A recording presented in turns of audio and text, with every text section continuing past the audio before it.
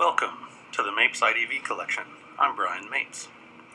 The IDV, or Integrated Data Viewer, is a great free tool to bring together all sorts of data about the atmosphere or other Earth science data and visualize it all together. It's funded by the National Science Foundation, so it's free for everyone, and the IDV team keeps maintaining it and improving it, all for science and learning. With the IDV, you can build up several visual layers, like this model surface temperature, station data, atmospheric moisture, upper level flow and vorticity, and satellite cloud imagery.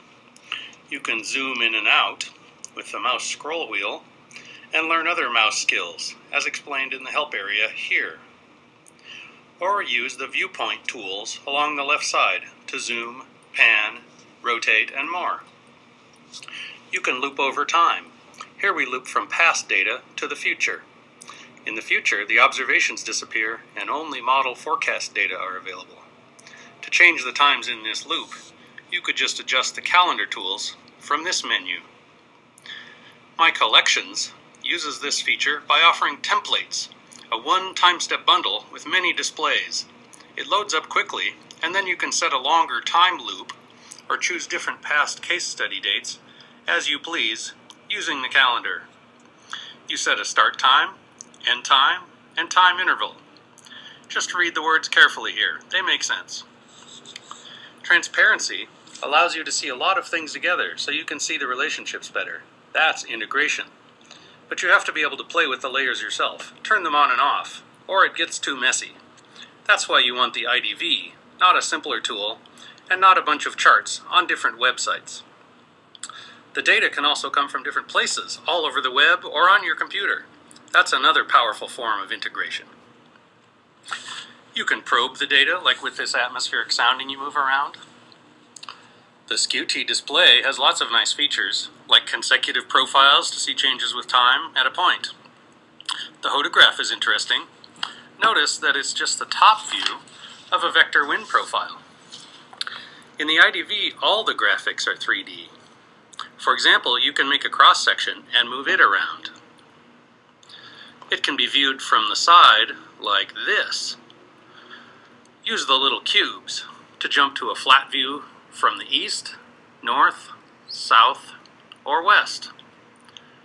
Or you can undock a separate display window for cross-sections, like I've done here. ISO surfaces, like this jet stream banana, where wind speed exceeds 50 meters per second, are also 3D objects. You can also make translucent 3D volume renderings, like for clouds, in this HRRR high-resolution model data over South Florida, if we zoom in. Trajectories can be computed in 3D too, as IDV Screencast by developer Julian Chastang has shown. 3D viewing is another form of data integration for linking the different levels in your mind. Normal 2D graphics is really just a special case of the IDV's 3D graphics. Now, did we get all twisted around and lost? It's no problem. Go to the Home icon or the little cube for top view here in the viewpoint menu. This whole set of stuff, from the data sources, in this case a set of web links, to all the display layers, all their on-off statuses, the map projection, the viewpoint, the zoom settings, can all be saved and restored as what's called a bundle. Anyone who installs the IDV can reproduce exactly what you're seeing in 3 dimensions just by loading up that bundle. This makes IDV bundles a really nice item to collect and share for repeatable science about complex situations.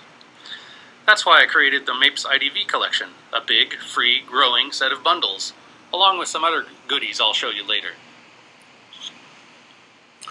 The IDV is an advanced workshop with lots of tools in lots of drawers and hangers. Unlike a real hardware workshop, though, the IDV software can have the same tool in several places where you might want it.